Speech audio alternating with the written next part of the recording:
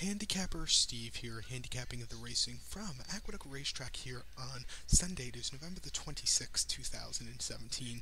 Gonna look at the stakes races on today's program from Aqueduct races 7 and 8. But before I get on to that, remember to please follow me on Twitter at Horse Racing Kid Bye for more selections for race courses around the world. So let's get on to it. Races 7 and 8 from Aqueduct. The 7th race, it's the 4th running of the Notebook Stakes, purse $100,000. It's for 2-year-olds, New York breds here.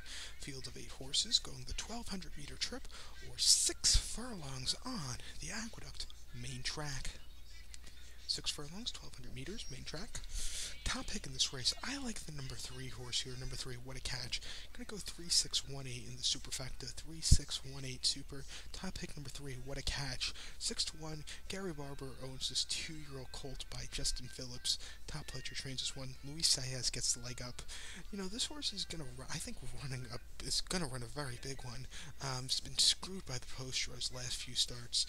Last time out in the Bongard at Belmont, 7 furlongs, 22nd. Remember this race so clearly. If this horse finished third by 17 lengths, and right before the gate, before the race, he broke through the gate, took a lot out of him. He finished third by 17 lengths. You know, it just wasn't his day to win. Also, he had a wide post draw. Before that, in the funny side at Saratoga, 6.5 furlongs, August 25th, horse finished third by 3.25 lengths, broke 8 out of 8, was wide, had to, really be used that day, and, it just couldn't save ground.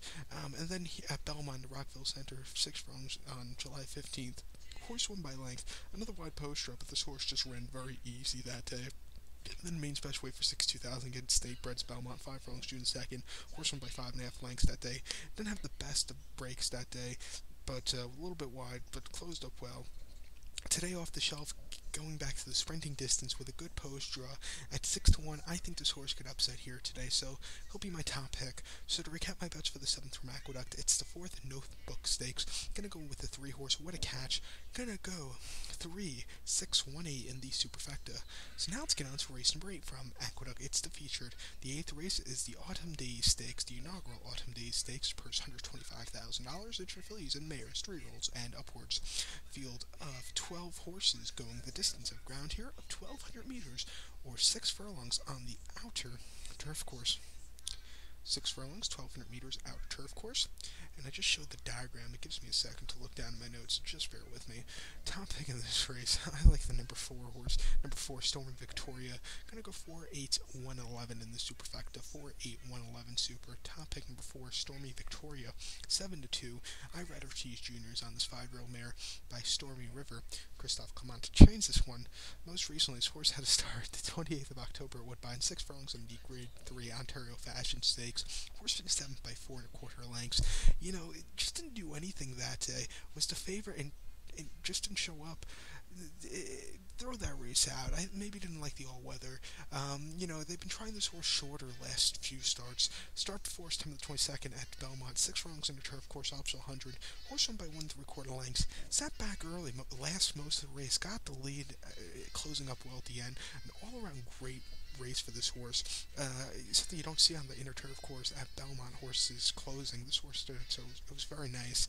And then May the 27th, plus that was the horse's first start since May the 27th at Woodbine, yielding ground 1 mile in Grade 2 Nassau. This horse finished third by 4.25 lengths. Just didn't get that good closing kick. And then a month earlier in the powder break at Gulfstream, 1 mile on April the 29th, horse finished second by a neck in a field of a dozen horses.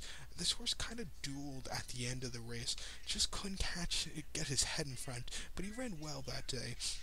His last victory before the Belmont victory came on the 3rd of July of 2016, 7 furlongs optional 80 claimer. His horse won by head. He closed up well after a wicked fast pace. I think you're going to see another wicked fast pace here today, and I think he closed up well from it, so watch out for this one. So to recap my bets for the 8th from Aqueduct, it's the first running of the Autumn Days Stakes. I'm going to go with the 4 horse Stormy Victoria. Going to go 4-8-1-11 in the superfecta. So good luck to all, and please follow me on Twitter at Horse Racing Kid 5. Good luck.